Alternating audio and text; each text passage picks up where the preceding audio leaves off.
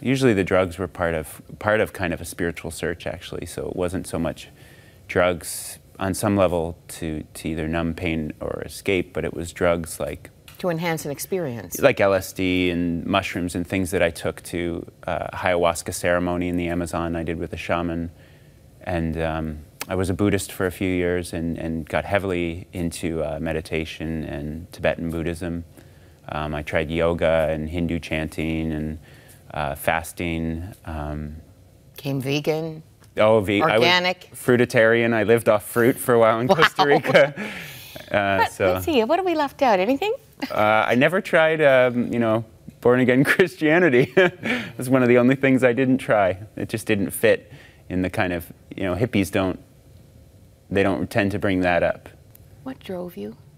I think it's looking for meaning, looking for a life that isn't just the rote 9 to 5, kind of turn myself off and turn on the TV life. You know, I was looking for something that had meaning and where I felt that my spirit was alive, that I felt that I could make sense of this strange life that we're in. You say you just had never even heard the message.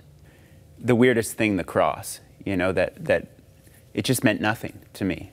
You know, all these other symbols that I'd seen, you know, the Star of David had association with Rastafarians, or the Om symbol for you know, yoga practitioners. All these symbols had meaning to me, but the cross never even came into my awareness. It was a really weird thing, and then as soon as it did and it made sense, I saw it everywhere. You know, I saw it in windows, and I saw the cross, you know, in telephone poles, and all of a sudden the world became laden with this symbol that meant so much to me. You know, that meant forgiveness and life, and you know.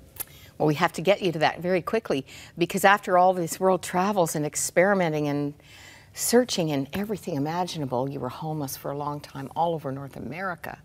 And you winded up at your aunt's door? So I was living on a bus with 14 people, a hippie bus. The bus continued on back to BC.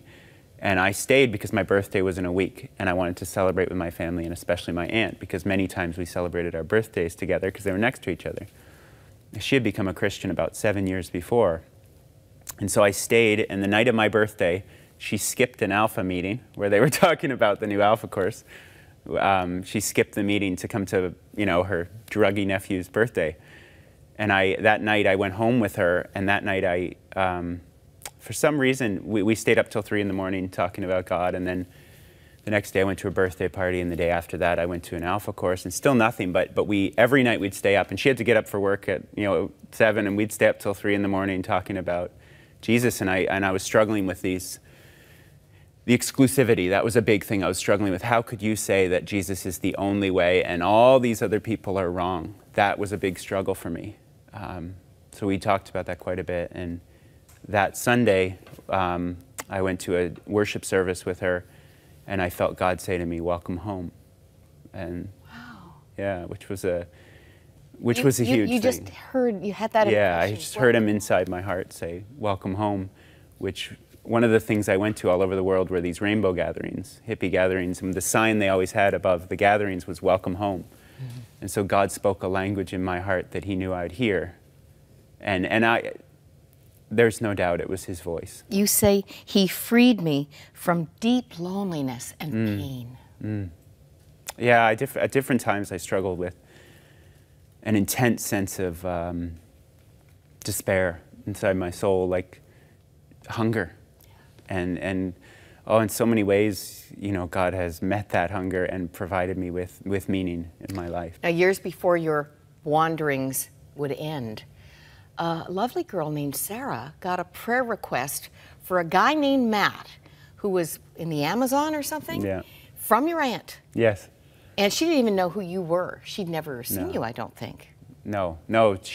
4 years before I had met Sarah, I was in the Amazon, and I had gone on an extended fast, and I was down to about 80 pounds and struggling with all sorts of mental, emotional stuff. You were a mess. I was a mess. I ended up in the hospital and almost dead.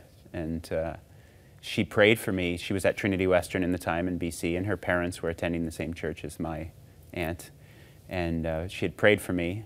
And then 4 years later, when I showed up at that church, her parents called her. She was in BC and said, "You wouldn't believe the people showing up at our church." Because I had, you know, I looked quite wild. So the Bohemian wild child yeah. was now in the sanctuary. Yes. And how many years ago did Sarah become your wife? 7 years ago. Okay, you've got to see the most beautiful part of this story. Here's the fruit of that wonderful relationship. Anna is 5, Lucy is 3, and here is Sarah, who prayed for a guy named Matt, whom she had never seen. You enjoying being a dad? Oh, it's a love I'd never felt before. And even just coming up here and just a day away hurts my heart, because I just love those girls so much and my wife so much. So God has given me a new story, a whole new story.